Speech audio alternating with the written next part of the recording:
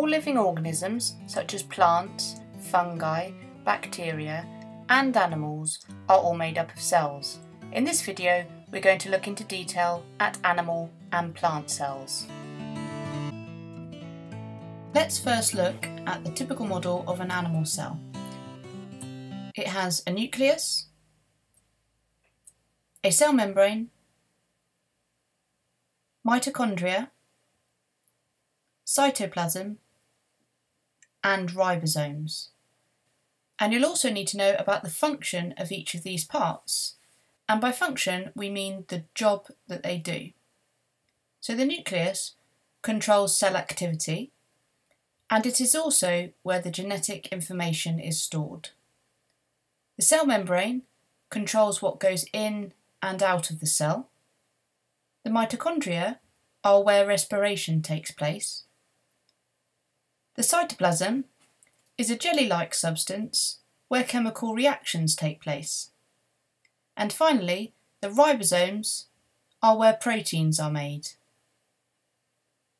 This is a typical model of a plant cell. It has 5 things in common with the animal cell. It too has a nucleus to control cell activity, ribosomes to make proteins, mitochondria for respiration, the cell membrane to control what goes in and out of the cell, and also cytoplasm for chemical reactions to take place. In addition to these parts, the plant cell also has 3 other parts that you need to know about. Firstly, it has chloroplasts, and this is where photosynthesis takes place. The chloroplasts are green because they contain a green pigment called chlorophyll. In addition, plant cells also have a vacuole, which stores cell sap and keeps the cell firm. And finally, it also has a cell wall, which provides support.